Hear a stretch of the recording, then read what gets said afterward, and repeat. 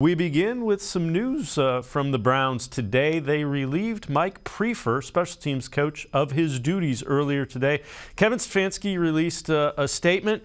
I appreciate everything Priefer has done for this team in the 3 seasons as my special teams coordinator, but I've decided to move in another direction in the best interest of our organization. I know the city will forever be grateful for the job he did acting head coach in our wild card win and his contributions while leading the Browns special teams unit for the last 4 seasons. We wish Priefer the best with his next opportunity.